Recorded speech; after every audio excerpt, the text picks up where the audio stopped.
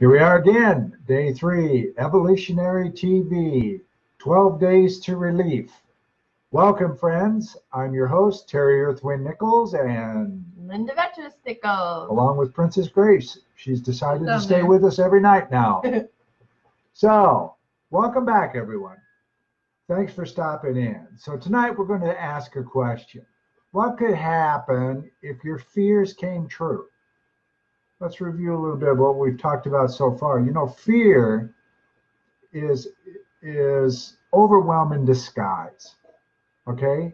You don't know what to think about. You don't know how to think about something that's high emotional value. And what does that look like? What can come about from all this stuff? What happens if you really do fall off the cliff? What happens if the person you're trying to reach out for grabs your hand? Now what? These are fear. This is real. This is real emotion. What happens if you don't get fired this morning and you get a promotion?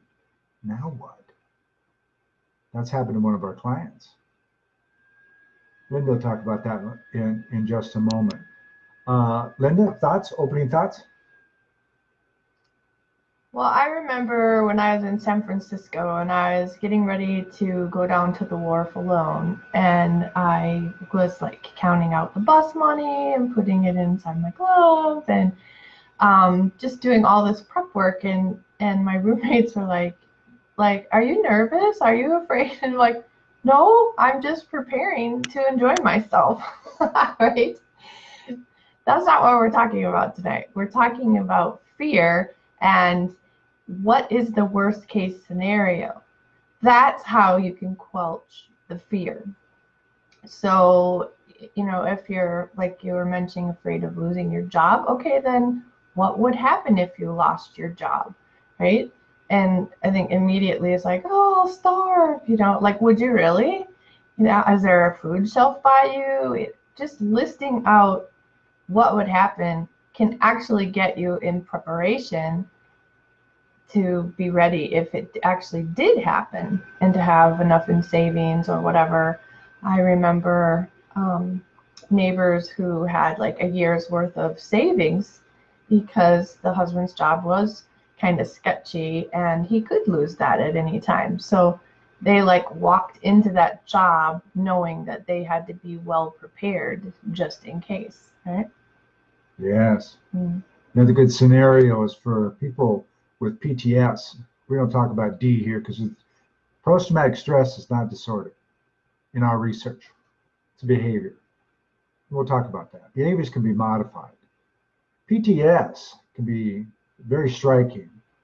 In our one of our giveaways on our website, evolutionaryhealer.com, see our process page, talks about an amazing woman, veteran, combat veteran, was outside her house 15 years after her service, with a gun in her hand.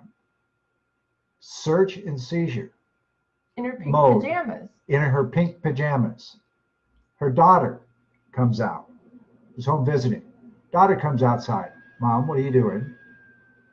She looks at her daughter and she says, what are you doing here? She says, Mom, what are you doing out here in your pink pajamas in the backyard with your rifle?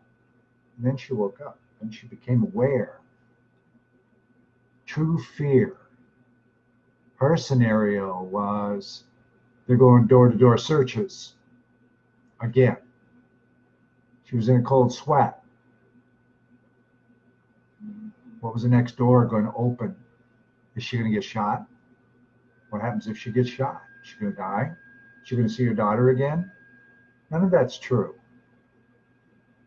None of it's true, because she's in the backyard of her house in the United States of America with a loaded rifle at the ready.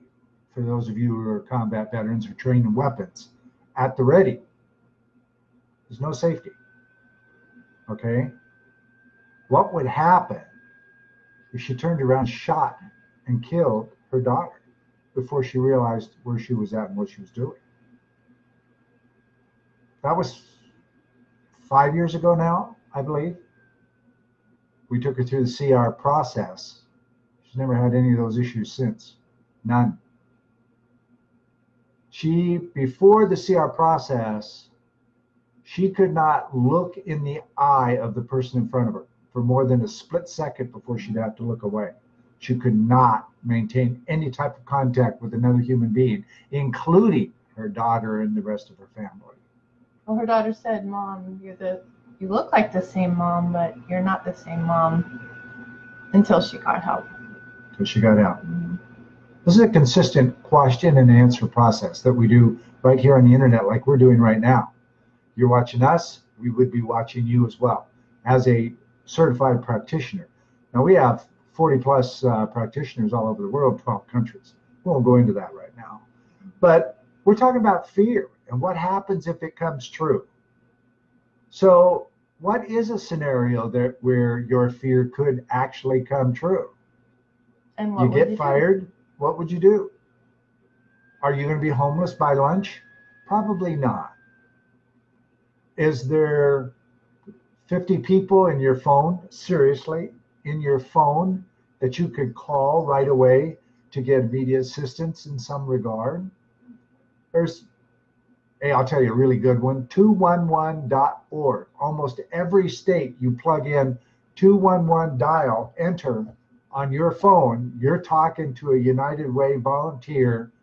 And if you, for veterans, start the conversation by saying, "I'm a vet, I'd like to talk to a veteran," you will be instantly connected with a veteran in your state who knows everything about veteran services. 211.org on the internet. That's just one place. You can also look up the CR process. Google it. Any kind of search engine you want. The CR process is copyrighted. It is part of repetitive behavior cellular regression, which is trademarked. Okay? We do this every day, 24 hours a day. In fact, I, as the original creator and now my co-development partner here, we have been in a CR session in every clockable hour of a 24-hour day in the last 6 years. There isn't any 9-to-5 jobs here. We're open 24 hours. Our people are all over the world in 14 time zones.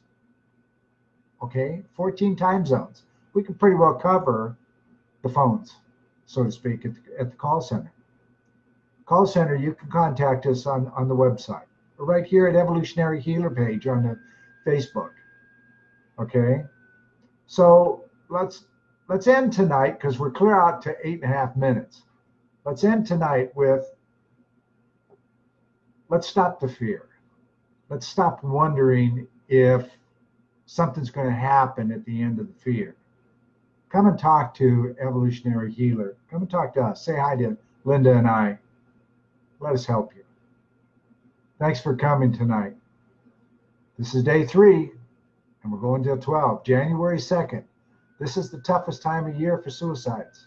That's why we're going 12 straight days, including Christmas night and New Year's Eve. Okay? See you soon.